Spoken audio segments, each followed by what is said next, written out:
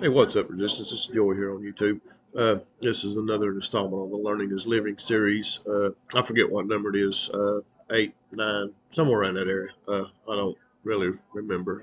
Not that that's that important anyway. One we'll talk about today is this is one that everybody uh, at some point in time or another is going to deal with some form of this. Uh, some more than others. Some will never know about it. Whatever. It's going to happen, people. But anyway, what I'm going to talk about today is mental health, mental illness or disorders, stuff like that. Uh, this is one that is going to go in down in everybody's book as being affected by, uh, whether it's just a slight bout of depression or all the way up to extreme schizophrenia. Uh, in a SHTF situation, you're going to see this. You're going to see more of it. It'll be more prominent because, the resources may or may not be there. I guess it really depends on the event that's happened. Uh, if it's short term, you're going to see panic, which is not necessarily a form of mental illness, but it could be a trigger, an onset for it. Something that can uh, cause a mental illness. And I'll go. I got a list of several uh, forms of mental illnesses, and there's more out there than what I've got on this list. Uh, this is just some that I've run across. But mental illness, it affects your mood, your way of thinking, behavior, uh, how you make decisions in life on uh, everyday things. You know, you may uh, be suffering from a mental illness in a SHTF and cause you to decide to do something that you wouldn't normally do, or it may even be the wrong decision, but you wasn't in the right frame of mind at the time, uh, so to speak. So anyway, here's some of the ones that I've got listed. You got neurodevelopmental neurodevelopmental disorders, which goes into ADHD, ADD, a lot of stuff like that. That is something that's, I don't know. I kind of think they use this as a escape route for kids that really need attention at home from the parents, so to speak. Yeah, I'm sure there is some kids out there that truly have a ADHD, ADD disorder.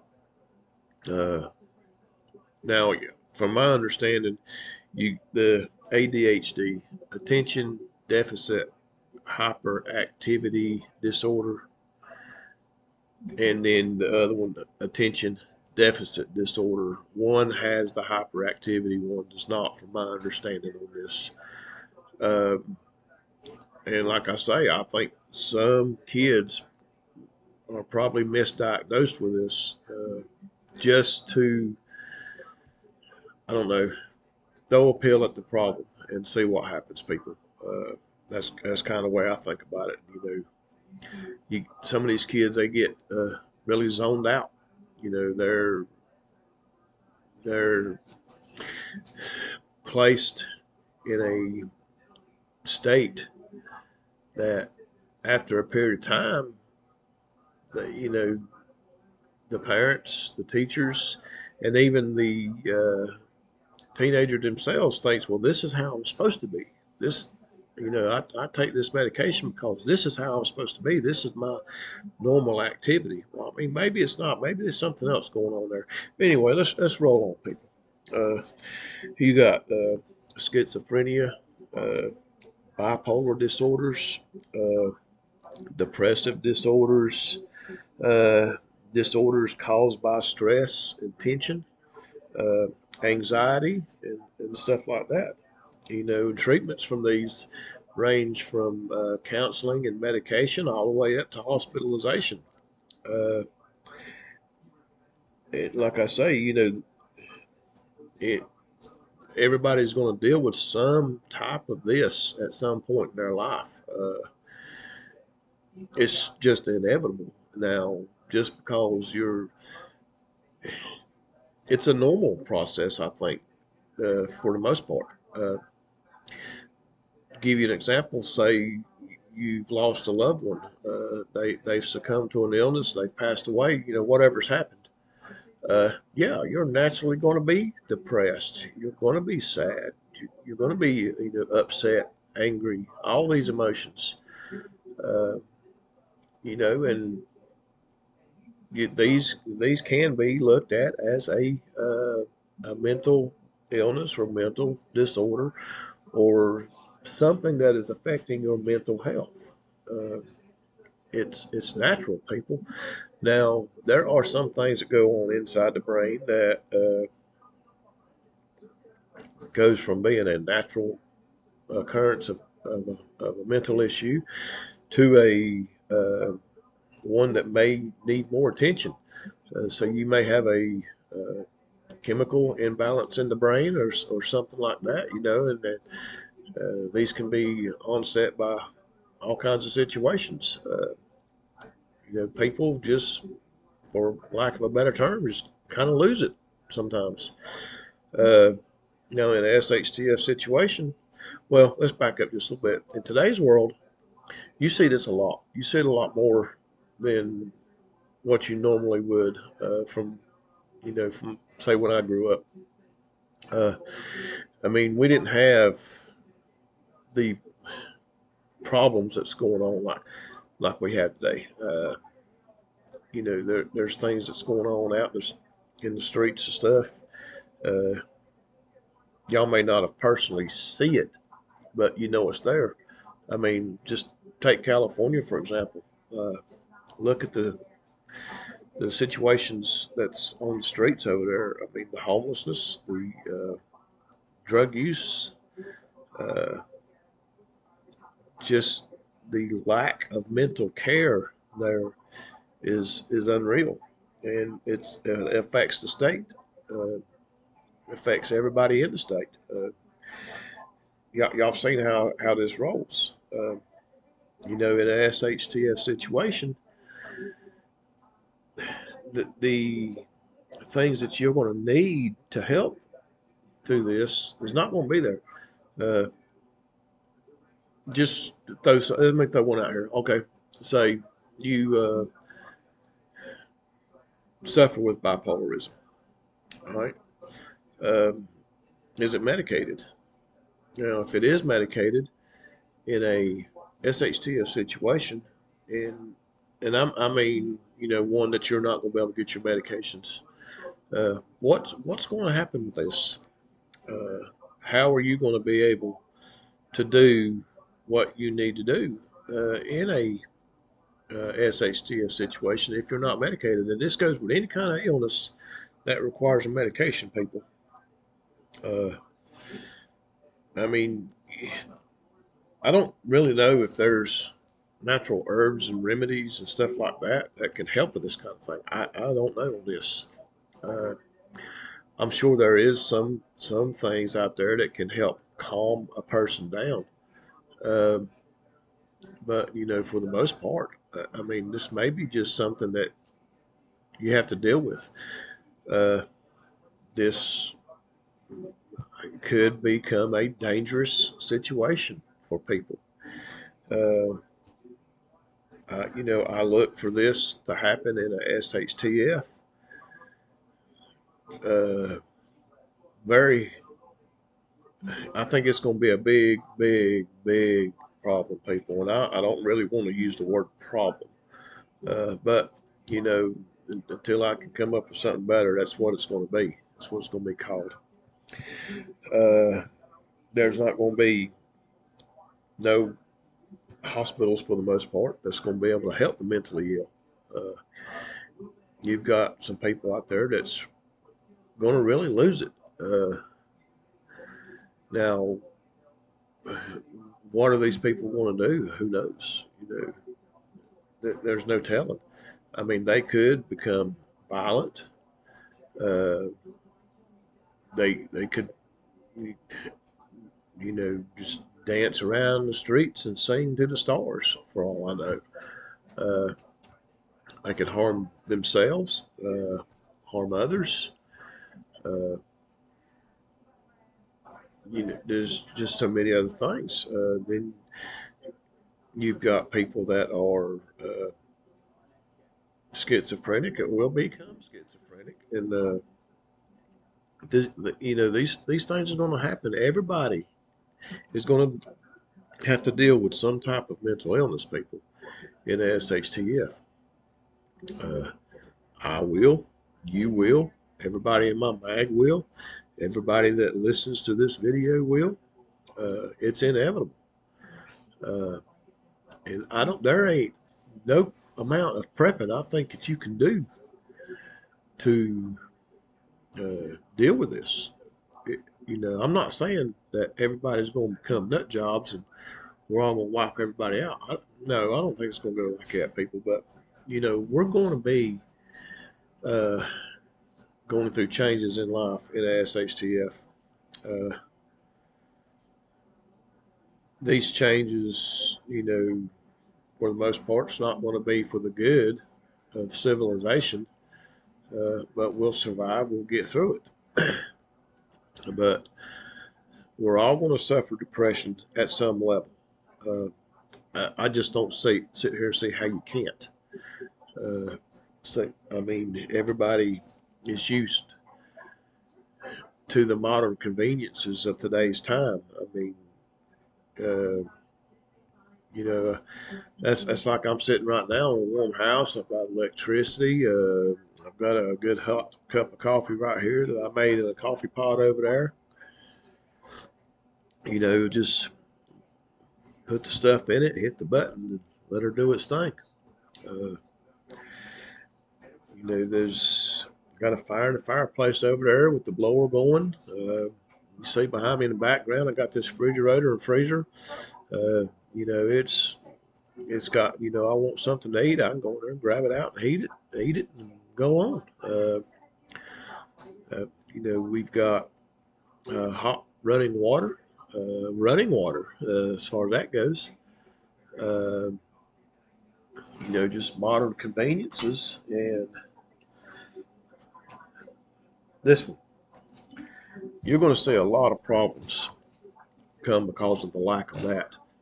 You've got a lot of young people and older people that are addicted to those things.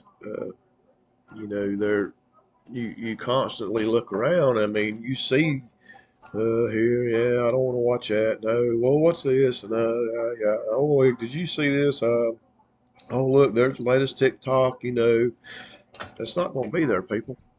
It's going to be done. Now, you don't think that won't cause some mental issues?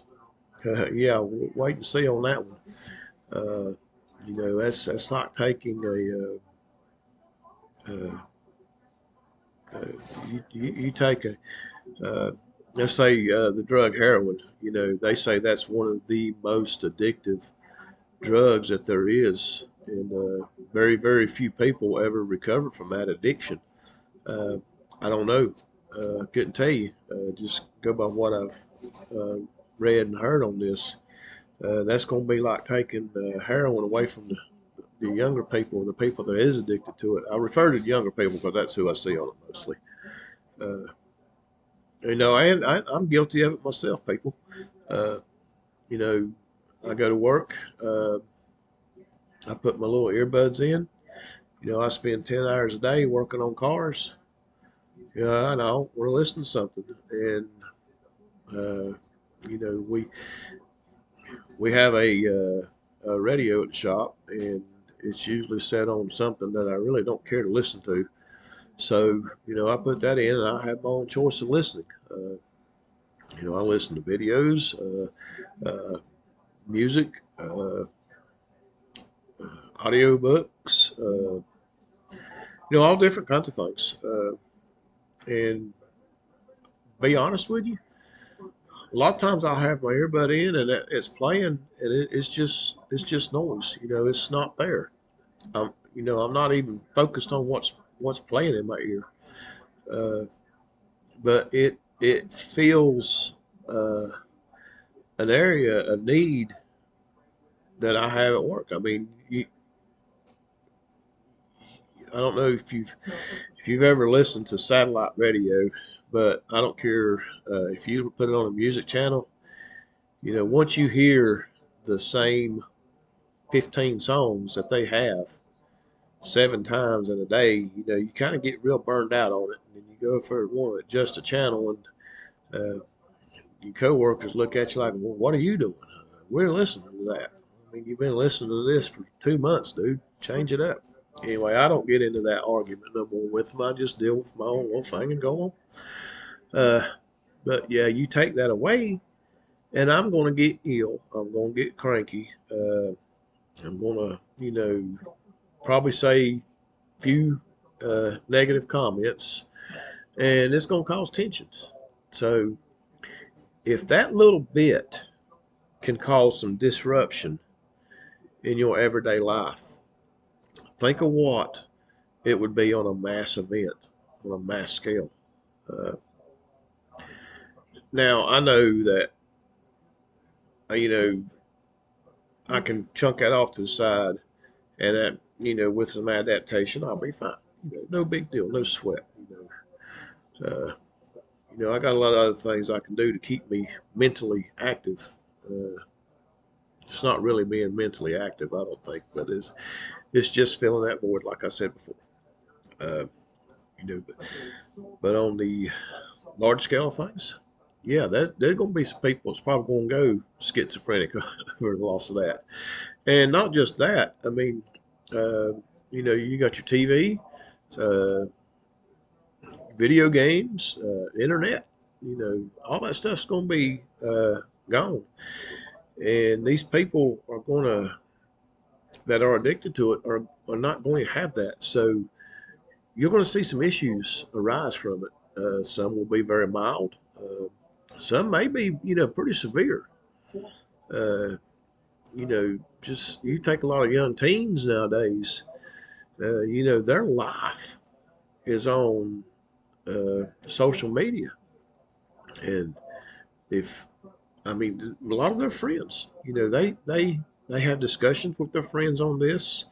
Uh, they see them in video chats, stuff like that. I mean, you take that away, and you've taken their world completely away.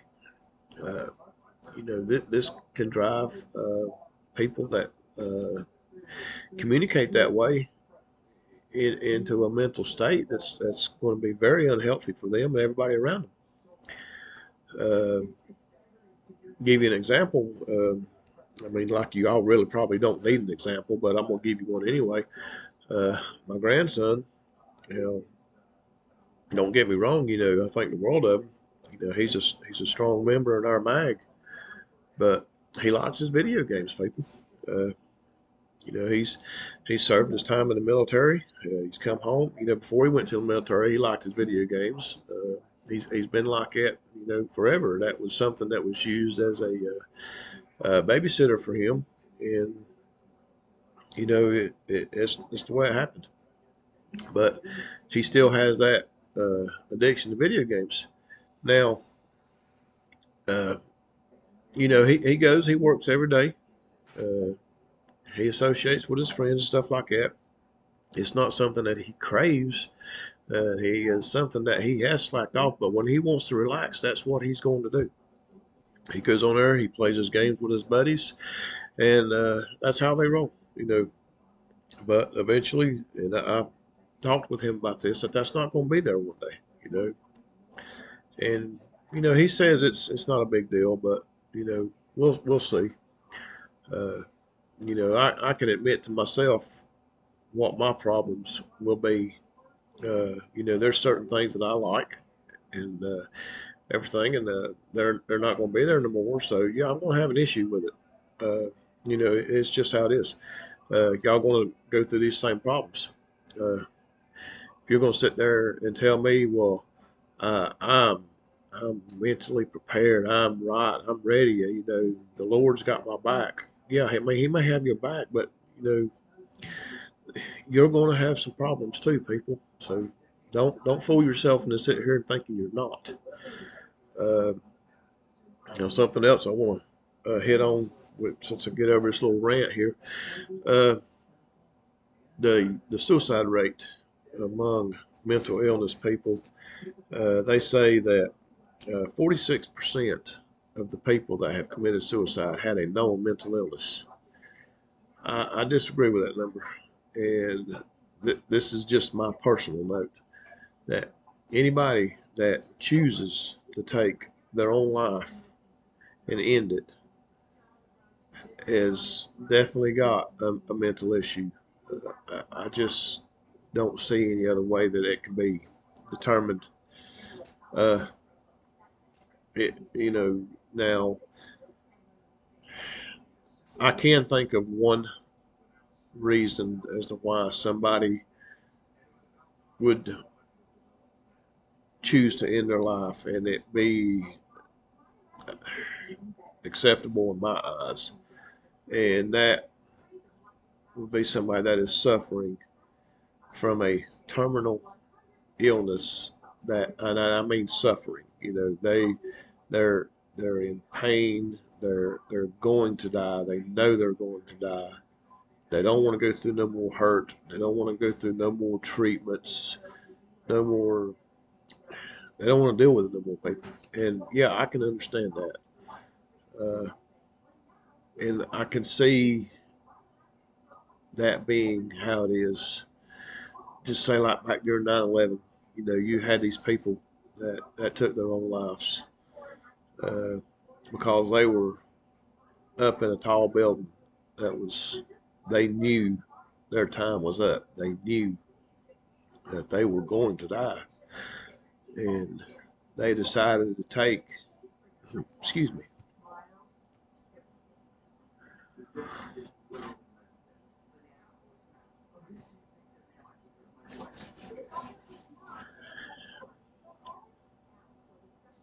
let me compose myself a minute here, y'all.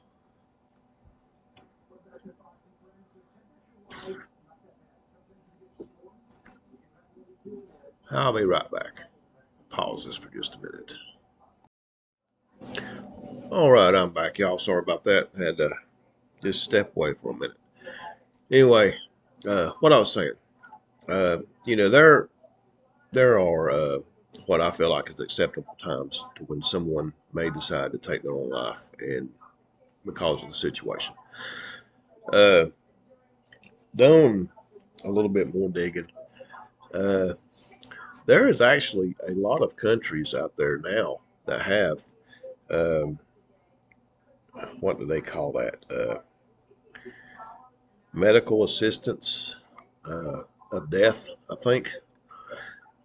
But yeah, I mean, it's kind of getting to be commonplace in some countries. You know, I don't, I don't know how to respond to those countries that do something like it. I don't know what to say about that. It's it's one of those kind of situations that I mean, I don't know. I'm not in that situation. You know, I know what the Bible says. Uh, you know, God give you this life. You shouldn't take it. That's not the actual verse, people. It kind of just sums it up. Uh, but I think there's times to, you know, I'm just going to change this conversation up because I don't know. I cannot, will not, and absolutely refuse to assume what God thinks. So I don't want to make that mistake because I don't. I'll never claim to. Uh, but anyway, people in an SHTF situation, this is something that you need to be ready to deal with. You can't prep for it. You know, it just can't be done. Uh, Trying to uh, learn some of the signs of it, uh, especially in your mag. Uh, you know your mag members, know them good. Uh, you know, you can probably point out, well, you know, let's say Billy Bob, he seems to be having a problem today. He's moody, he's depressed. You know, just basically, I guess, let them know that, hey, you know, I'm here. I can listen. You know, we can talk. Let's have a discussion. And you know, they're going to be going through the same things you're going through.